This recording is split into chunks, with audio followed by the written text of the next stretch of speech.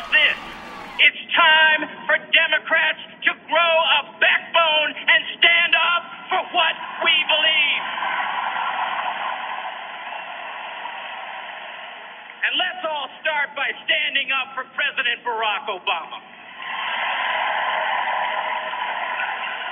This is the president who delivered the security of affordable health care to every single American in every corner of this country after 90 years of trying.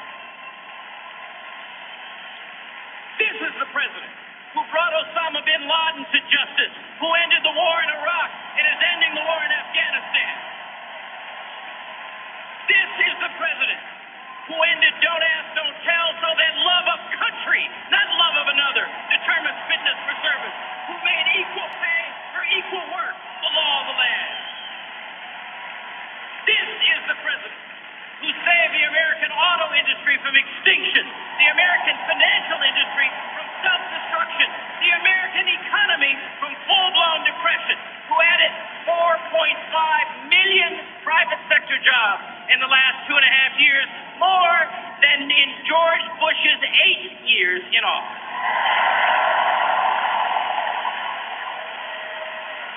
My friends, the list of accomplishments is long, impressive, and barely told.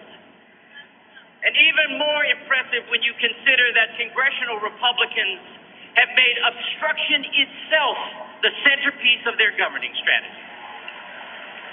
With a record like that and a vision that hopeful and powerful,